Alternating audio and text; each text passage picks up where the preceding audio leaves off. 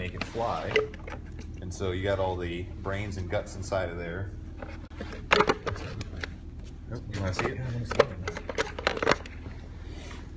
Ooh. Cool. And so it runs off a Pixhawk autopilot, which is basically a fancy Arduino. And we have Patrick Wayne, who did most of our 3D designing for like the cladding parts and some of it for weatherproofing. And then we also have the battery case and mount, and then our payload bay, which right now is just a simulated weight, 1.7 kilogram battery, so that we don't, if something goes wrong, God forbid, we don't smash up a nice fancy payload. We just have a explosive battery sitting on it. This is flight testing. Yeah.